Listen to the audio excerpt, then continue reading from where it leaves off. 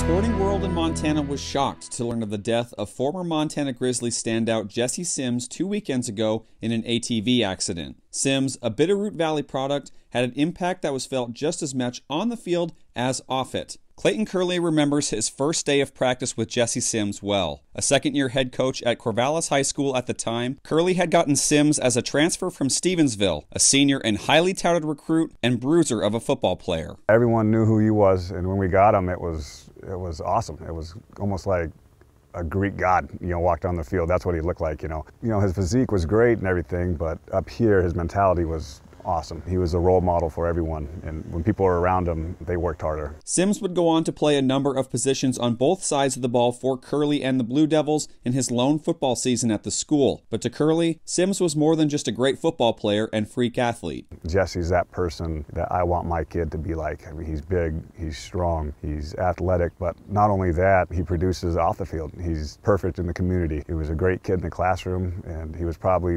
one of the best student athletes that I've seen come around this area. While Sims' work in his community on and off the field was well known, it was here at Washington Grizzlies Stadium where he became a household name for Grizz fans across the state and the country as a 4-year starter and eventually the recipient of the legacy number 37 jersey. Passed down from Montana-grown Grizz standout to another, Malta native Tucker Shai knew Sims exemplified Grizz football as good as anyone, and in 2018 gave him the legacy jersey at the spring game. I'm just glad I picked him, and not because of all these events, but because he earned it. And I guess just for me, as I thought it over that spring, the choice just became clearer and clearer in my mind. He was certainly the right choice. Shai added that Sims' unselfishness was on full display when he was tasked with a position switch in college, which stood out to him among a number of other things about Sims. I was very privileged and very blessed to have called him a teammate, a friend, and a brother. How lucky we were to have a guy like him in our lives. I can't speak highly enough of him. Ask former teammate and roommate Cy Sermon, and he says Sims' impact as a person will stretch far and wide for many years to come. I just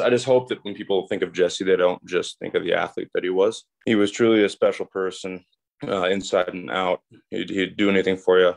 He was the most loyal dude. He was happy with the simplest things in life. I mean, he just wanted to get outside, spend time with his fiance, spend time with his friends every now and then. I'm really going to miss him, and I hope that Missoula remembers him more so for his heart than his muscle, because he was the biggest heart I ever met.